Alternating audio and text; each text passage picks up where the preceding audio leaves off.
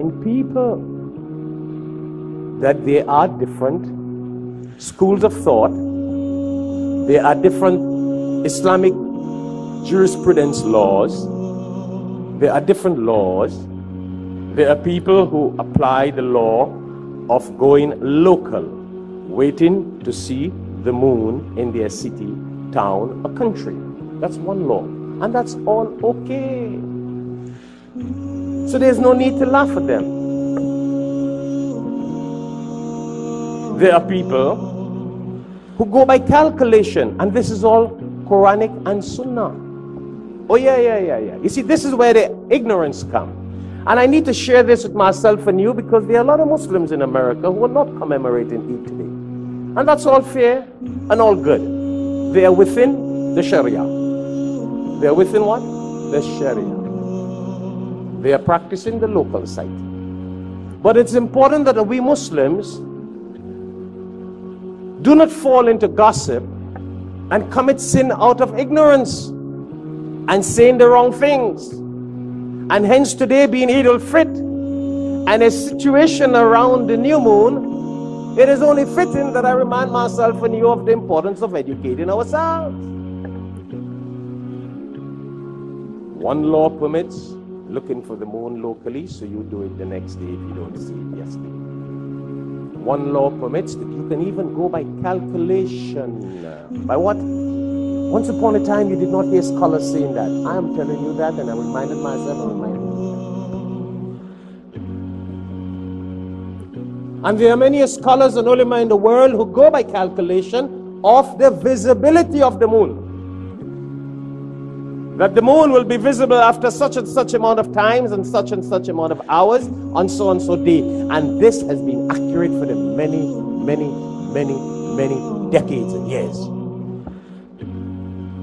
And as scientists have calculated the time for sunrise in the morning and the time for sunset in the morning, how many of you come outside your home at 5 o'clock in the morning to see the white thread in the air, as the Prophet ﷺ says, and as Allah tells us, when the white thread, that little streak of white in the morning, begin to fast? How many of you have done that? You went by the clock, huh?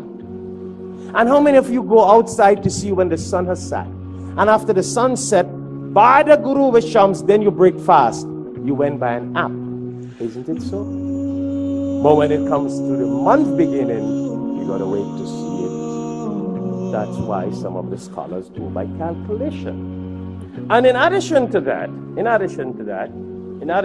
you see, I don't like to blame the Indian scholars and the Indian world, but this is a tradition that has been continuing from India and Pakistan and Bangladesh and South Africa and other places, where it's a traditional thing that came from my university, Darul Uloom Deoband, the head and the mother of all these universities. But you see, I went to Deoband to study Islam, not to become a Deobandi. Not to become what? A Deobandi, but to become a Muslim. Alright, so I do a little different. I go by the Quran and the Sunnah. We have these choices: local sighting, calculation. There are scholars who go by calculation, visibility, then that has been accurate, like your clock, in beginning your fast in the morning and ending in the day, in the evening. In the Holy Quran.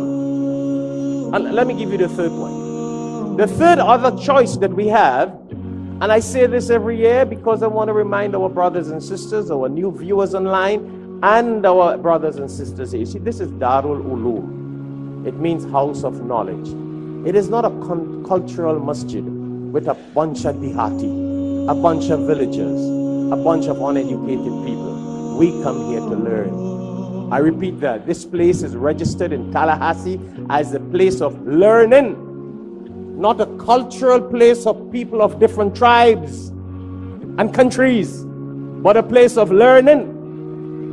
So we make a difference, inshallah. And Allah has blessed our people and blessed us. In the Holy Quran, Allah subhanahu wa ta'ala says in Surah Baqarah, chapter 2, verse 189. Yas'alunaka anil ahillah. That's all Allah speaks about the moon in the Quran. Nowhere. I repeat, nowhere.